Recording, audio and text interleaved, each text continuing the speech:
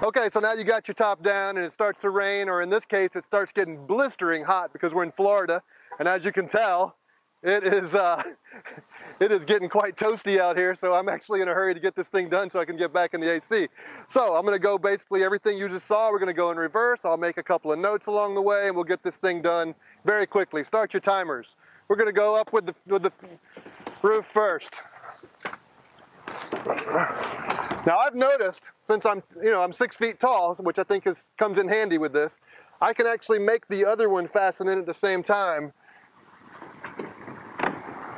So basically I've got both of these fastened already, the one over there and the one over here. You can do it if you can see over the Jeep, it's pretty easy. If you can't, sucks for you. And I'm gonna go ahead and fold this up. If you go nice and slowly, by the way, if you just let this thing slam down, there's a chance that these buckles here are gonna get trapped in here. But if you just go nice and slow, let it just fall right down, it's all good. Another point I wanna make, that sometimes I just want to put the top up to keep the sun off of it, and I don't even fasten the buckles. But if I do that, I always leave a visor down, and that reminds me that the buckles are not fastened. And so when I get in, I know that they're not fastened.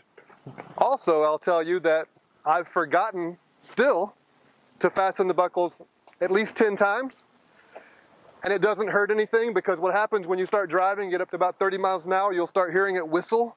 And it'll remind you to close the buckles, and I've never had any bad experience from that. So that's my system. So we're gonna go ahead,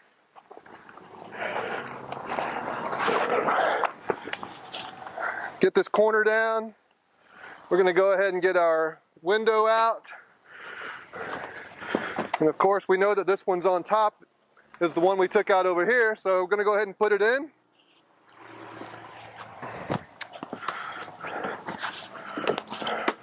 Hey!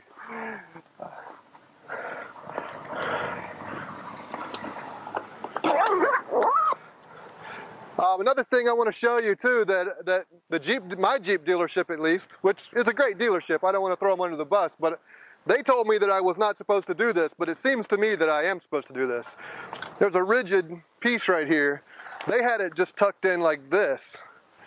I believe that it's supposed to go in this groove right here, because it's nice and tight that way.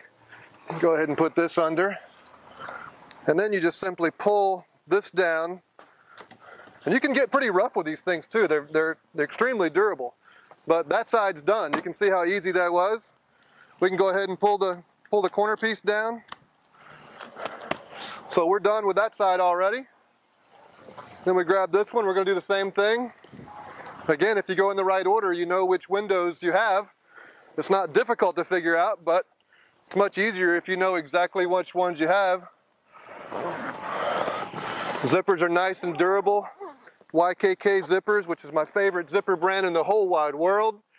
Another little thing for you, if you ever make anything, if you're an entrepreneur, you're a tinkerer, you like to make things and it has a zipper on it, get the best zipper you can possibly get, because a zipper can ruin your life, I'm telling you.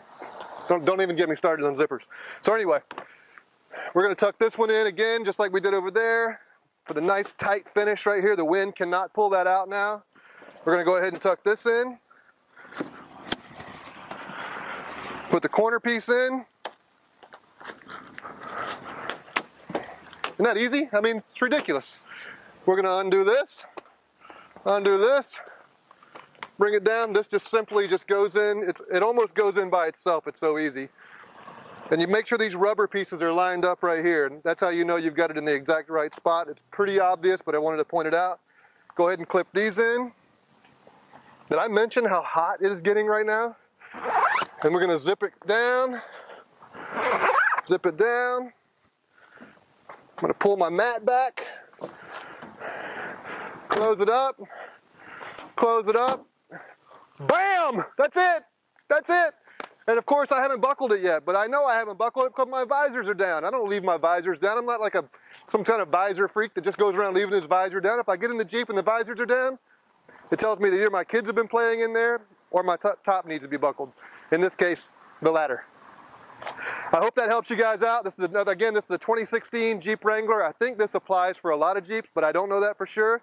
This is a brand new one, anniversary model. and I love it. I love it. I'm telling you.